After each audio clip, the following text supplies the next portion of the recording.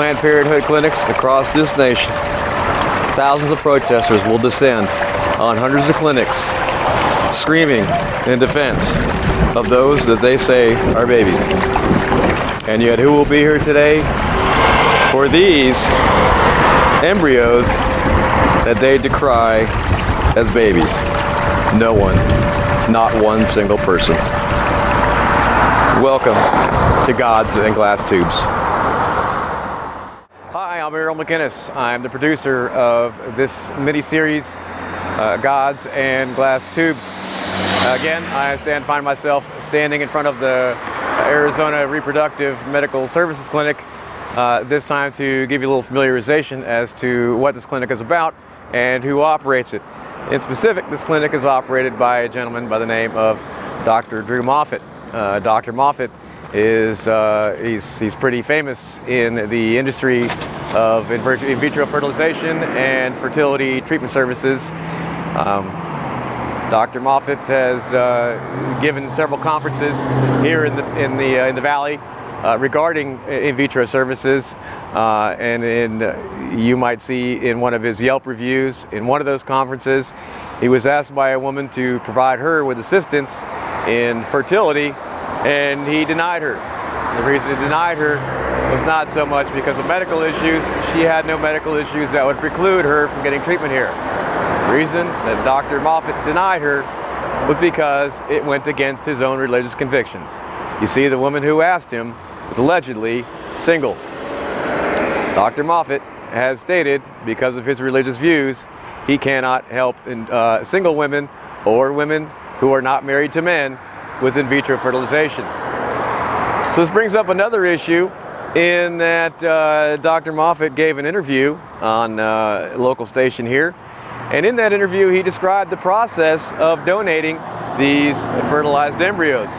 And in that process he described that women could, and men, couples, could pick out the certain characteristics that they wanted in their child. They could pick out intelligence quotients, they could pick out hair color, eye color, and this leads to the speculation that is it possible that they could also pick out the race of their baby. So in bringing these two together, one of the big Christian arguments is when they argue, first of all, the obvious. They call the embryos that arrive at Planned Parenthood, they address them as babies. In here, in that entire interview, he never addressed any of the embryos that he referred to as babies. On numerous occasions, they were referred to as tissue. This leads to the argument and speculation of one of the Christianity's strong arguing points as they stand in front of the Planned Parenthood clinics, the argument of consistency. So here we have a doctor who has no issue at all with creating human lives, even creating extraneous human lives, in a test tube. At any point in the fertilization process, the donation process could include up to 12 eggs. If all those eggs are fertilized, you now have 12 blastocytes. This clinic requires a minimum of 3 blastocytes. This clinic also advertises that they don't recommend any more than 3 blastocytes because of the chance of multiple births. So in the interview, in fact, one of his testimonials includes a woman who came in, got a procedure. She donated an unknown number of eggs. One of them was implanted, and one of them was carried to full term. She now has 1 child out of an indefinite number of eggs. The rest of them, nobody knows where they went. If those eggs are currently not wanted, where they're going to go is they're going to be donated to research. They're going to go to the exact same source that Planned Parenthood's tissue donations go to when they are collected. So here lies this great moral and ethical question. A, is he right or is he wrong in taking these lives that not created by any deity, these lives that were created by human beings inside of test tubes and inside of glass pipettes, taking those lives, immersing them in liquid nitrogen for whatever period somebody is willing to pay for those lives to be immersed in liquid nitrogen, and then when they're done with those lives, They take them and they destroy them for medical research. It brings up the other ethical question. Is he justified in taking a tailor-made order for a baby? Some mother who wants a baby that has blonde hair, blue eyes, or brown hair and almond eyes. Or in his own words, there was a couple that wanted a baby that liked chess. So they're supposed to go through all of those donations and they're supposed to find a blastocyte that came from parents that like chess. So that baby deserves to live because that baby was conceived in the test tube of parents that like to play chess. Now the other baby, because the other baby might not so much care for chess, and this is supposed to be some preconceived determination, that baby does not get to live. And this is a practice of a doctor who is quite good with his conscience as he creates these extraneous lives, and those peers around him, those Christians who promote him for what he does, will go to Planned Parenthood and decry the lies that were created at Planned Parenthood that are going to be terminated via surgical procedure. So which one is right? Are we okay as a society with terminating a life by breaking a test tube and dissecting the contents?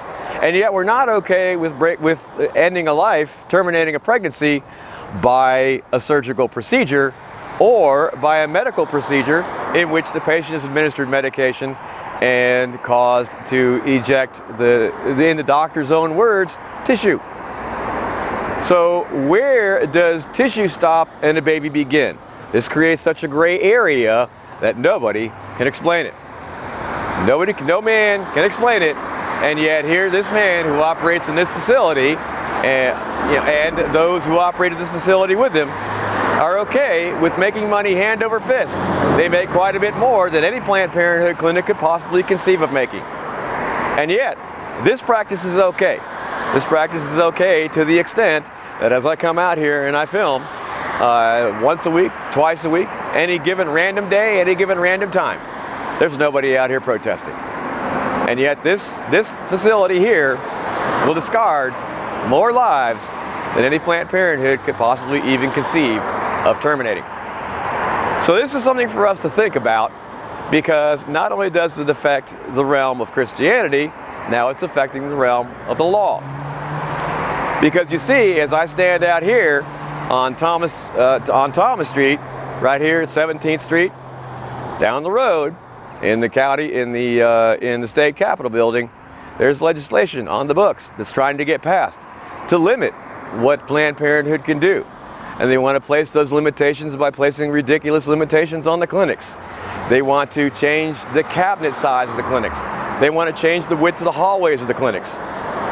They want to change the types of equipments that the clinics can carry. They even want to mandate that the doctors who operate in those clinics must have admission privileges in hospitals. And yet the hospitals are barred from giving admission privileges to those doctors. This is currently not just happening here in Arizona. It happens in Kentucky. It happens in Ohio. It's happened in Mississippi. Currently, of the states that I know of, Kentucky and Mississippi each only have one practicing clinic. And in the case of Mississippi, the doctor has to come from out of state. So where does this end? Will we ever come to an amicable agreement as to what is considered life? Or do we just stay with the status quo, where in the case of Planned Parenthood, and only Planned Parenthood, then life begins at conception? In the case of this building behind me, life doesn't begin at conception because conception was in a glass tube. Until such time as some certain set criteria is met, they can be called blastocytes, they can be called tissues, but they cannot be called humans. And yet we go on. We go on with this moral dilemma on a daily basis, on a weekly basis, and basically on a basis that's gone for decades and decades now. From the inception and the legalization of Roe v. Wade, the key argument that won that decision was personhood. And yet the Christian community wants to argue that personhood cannot be granted to these babies that are going into Planned Parenthood. For some odd reason, Planned Parenthood is some kind of special environment where personhood cannot be allowed. And yet in here, or that personhood must be mandated. And yet in here, there's nobody decrying these embryos. There is nobody here saying that these embryos need to have personhood. Nobody wants these embryos to have personhood. If this clinic was protested, there would be a doctor who was a multi-millionaire would come out here and he would cry and he would moan about how horrible these people were for protesting this facility. And yet when those people protest Planned Parenthood, they're cheering them on every bit of the way. And so it goes. This is the hypocrisy that is currently pervasive in Christianity. And now this is the hypocrisy that they're attempting to make pervasive in the law. And it's videos like this that hopefully will stop that. And until such time as these Christians do come out, they do start protesting this facility, they do start decrying that these babies here are deserving of personhood, then I will continue making these videos. I will continue calling these people out by name, by number, by location, and I will continue pleading to the state of Arizona that there has to be a common ground. If there can't be a common ground in declaring personhood, then there must be a common ground in not declaring personhood. If these babies here don't get personhood, then the babies at Planned Parenthood don't get personhood either. There has to be some consistency. If Christianity wants to be mown consistency, then Christianity needs to be held accountable for consistency. So again, I wrap it up with the one simple sentiment. If you wish to keep praying for me, by all means, keep praying for me, because I will certainly keep thinking for you. And once again, I thank you for watching, and have a great day.